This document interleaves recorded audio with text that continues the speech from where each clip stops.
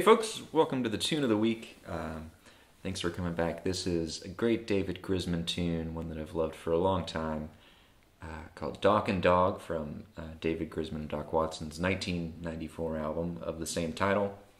Some great mandolin playing on that record, but this tune just kind of starts everything off on a good note. First tune on the album, and kind of their theme song, I guess, if you will. Great David Grisman tune. Really good tune to represent Dawg's playing as well. We've got some classic Grisman licks in there. So I'm doing this series from week to week to highlight some great mandolin tunes and great mandolin players, often that I feel like are underappreciated. Now, David Grisman is certainly not underappreciated, but this tune I think is. Not a lot of people seem to play it, but it's an easy tune, easy to show to your friends and call out in a jam, and people shouldn't struggle to get it. Not a lot of chords involved, pretty easy tune. Alright, so this tune is typically played A-A-B-A. The B part's more of a bridge than anything that just gets you back to a repeated A section at the end. But I'm going to go ahead and play the A part slow so that you can hear it. 1, 2, 3.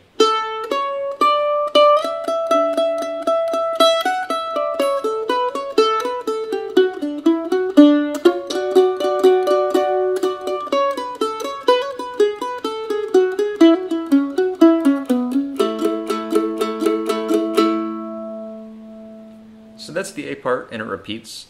In the repeat, the only difference is the pickup notes are just a tad different. In the first pickup notes will sound like this. And in between the A parts, the pickup notes will sound like this. So that's just a simple notion of adding drone strings there. Nothing too complicated. It's all in the tab. But yeah, I'm going to slow this down and play it phrase by phrase. So we'll start out climbing up to that E string, that E note.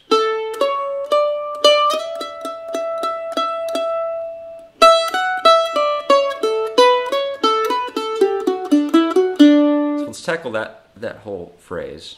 I'll play it slow once more.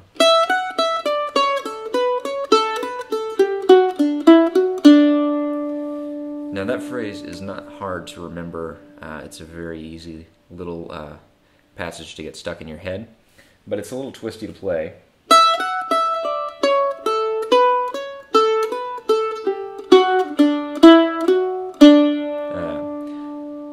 So it's got those open strings.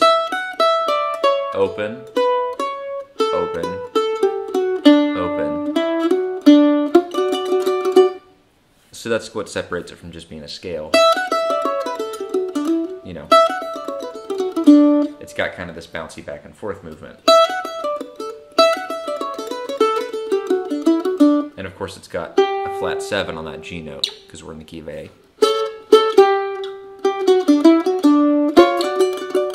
So moving on, we're going to hit this D double stop, which is basically just your D chord played with these two fingers, and of course the fingerings are represented in the tab. So this is the other tricky section of the A part, just this little triplet movement, and this is mostly based in a hammer-on and pull-off pattern. In the right hand, the down, up never stops. So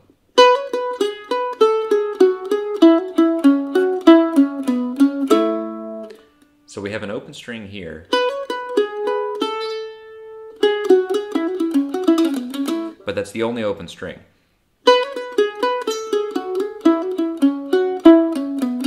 We'll hit that 6 note there before we go to the 5, and then land on the A chord. So I'm going to play that whole A section slow. 1, 2, 3.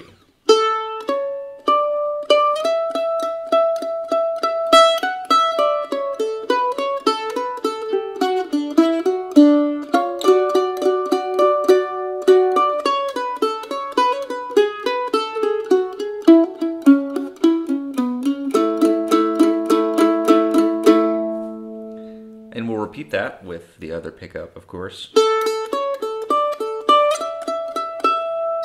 But let's go ahead and get into the B section now, because this is the section that really makes the tune for me. A really cool approach here by David Grisman. So I'll start on the pickup notes here, coming out of the A section.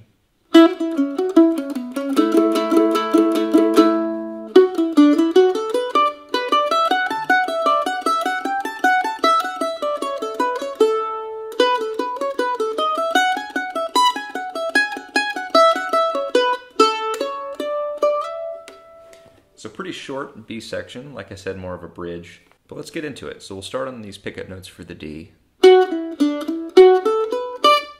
And of course, this D note, we're going to mute that, so it's going to be very staccato.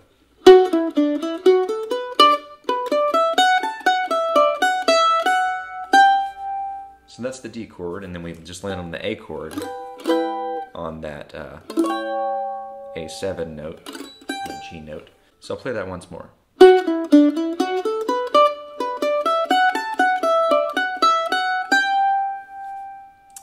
And that's going to send us into this next phrase. So pretty easy little lick there over the A. So all together so far.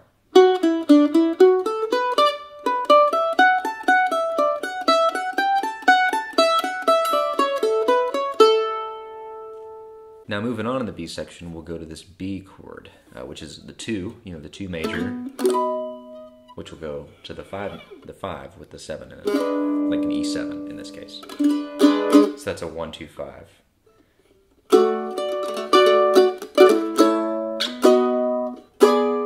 So over the B chord,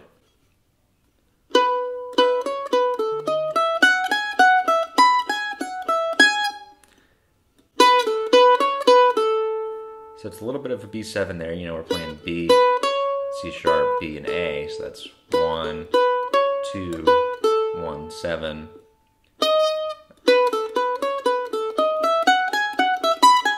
And then here we incorporate that third.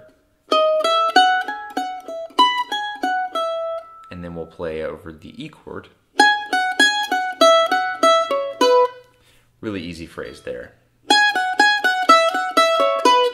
And then that's going to send us right back to the A section.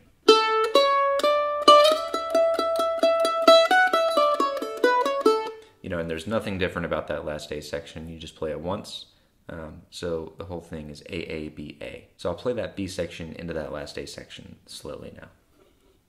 1, 2, 3.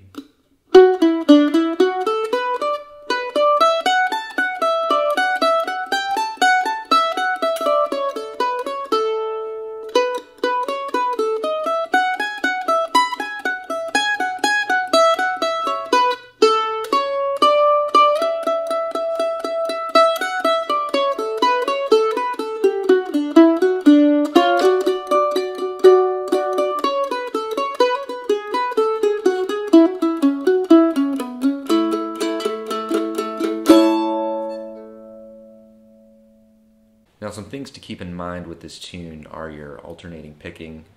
I say that about every tune, but this one in particular has got this nice,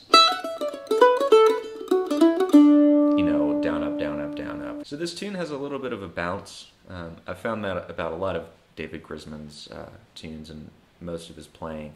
Kind of has this just nice flowing dynamic. Some mandolin players, everything is straight, and that's fantastic. Adam Steffi is a great example of that. But Grisman has this way of just kind of this dynamic flow that's ever so subtle. So that's something I think that's important to pay attention to on this tune. Otherwise, just pay attention to your triplets, your hammer-on pull-off triplets. Those can be a little tricky on the right hand, but I'm just going down, up, straight, never breaking that pattern. Just adding the notes on the left hand. And of course, all the pick strokes and fingerings, things like that are in the tab. Thanks for checking this one out, and make sure to come back, and there will be a new tune every week here for the Mandolin Tune of the Week. I'll play it once. Feel free to play along. Like always, the chords are in the tab, so feel free to go check that out. Thanks, and I'll see you next time.